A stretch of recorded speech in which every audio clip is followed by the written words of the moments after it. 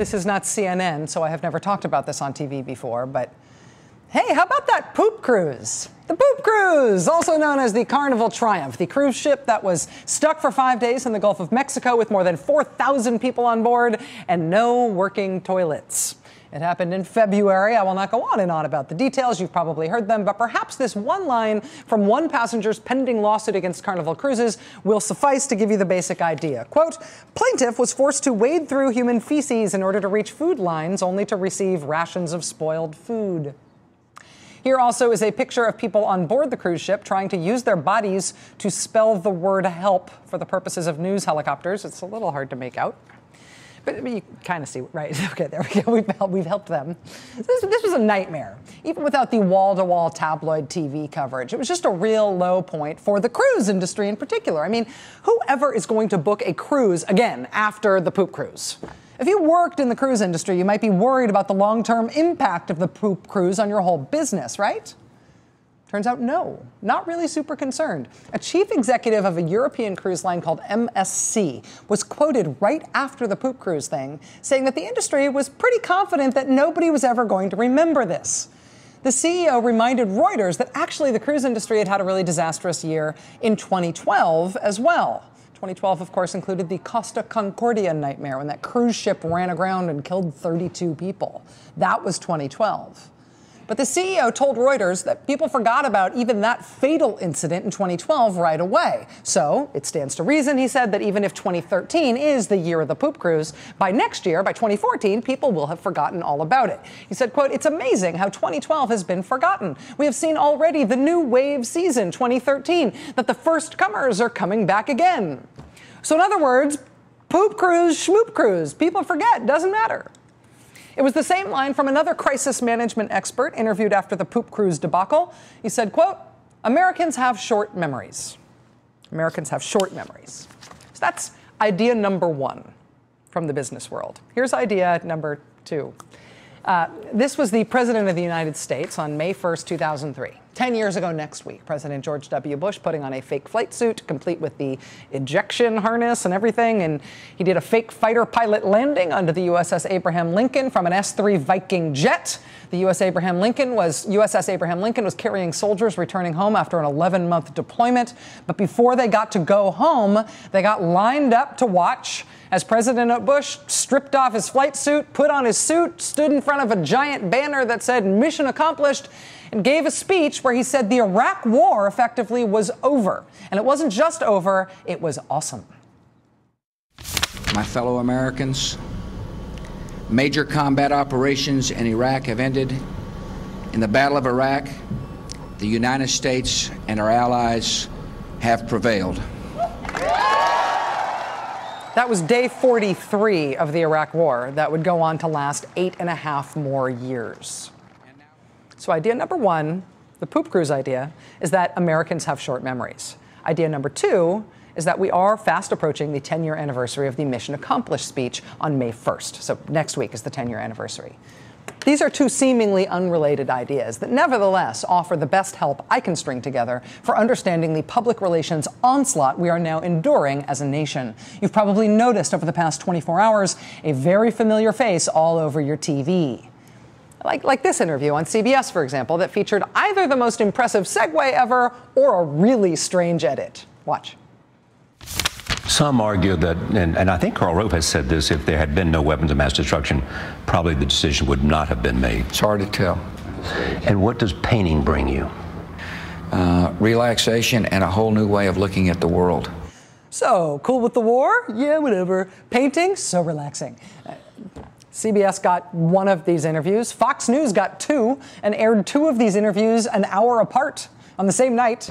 One of them on the left there, that's Dana Perino interviewing President Bush. Dana Perino now works at Fox News, but she used to have a different job. She was President Bush's White House press secretary. So her getting the interview, it's kind of all in the family. The event that's supposed to warrant all this news coverage today was the big stately ceremony dedicating the George W. Bush Presidential Library. All 5 living U.S. presidents were there. All the first ladies, except for Nancy Reagan, were there. Heads of state from around the world. The presidents all spoke and had very kind words for President Bush. President Bush spoke about his friendship with Dick Cheney. He talked about other stuff, too. My deepest conviction, the guiding principle of the administration, is that the United States of America must strive to expand the reach of freedom. When future generations come to this library and study this administration, they're going to find out that we stayed true to our convictions. If that alone, Mr. Bush's cadence and style and doctrine, if that alone is not enough to stir memories of how it all actually went for all those years, take note also that today was just the private opening. The first day the general public can go visit the George W. Bush Library will be next week. The first day the general public can go will specifically be May 1st. May 1st, 2013. 10 years to the day after this happened on May 1st, 2003. They are opening the George W. Bush Presidential Library to the public on the 10-year anniversary of the Mission Accomplished speech, which is either an inside joke or this is some kind of crisis management business school test of the poop cruise thesis that Americans really do have very shockingly short memories.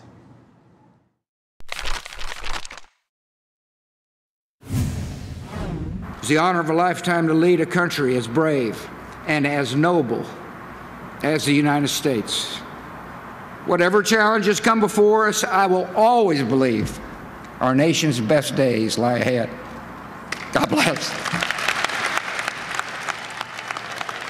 Former President George W. Bush at the end of his 13-minute speech in Texas today, dedicating his presidential library. Joining us now is Wayne Slater. He's senior political writer for the Dallas Morning News. He's co-author of the seminal Bush administration user's manual called Bush's Brain. Wayne was there today for the dedication. Wayne, thanks so much for being here. Great to be with you, Rachel, as always. You know, when I saw that clip, I had read before that President Bush teared up at the end of his speech, but I didn't know it was quite as dramatic as it was until I saw the clip. Having been there, do you have any insight into him becoming so emotional at the end of his speech? What else was going on there? Yeah, I mean, you know George Bush. He's the guy who says, I don't want to be psychoanalyzed on the couch. I don't want to be so emotional. I don't want to look this way. And yet you saw a very emotional guy today. And to be honest, this was a moment I think he recognized it's over. I mean, it's really, really over. The monument has been built. That's the end of a long process. And I think what's very important to him was his mom and dad were there.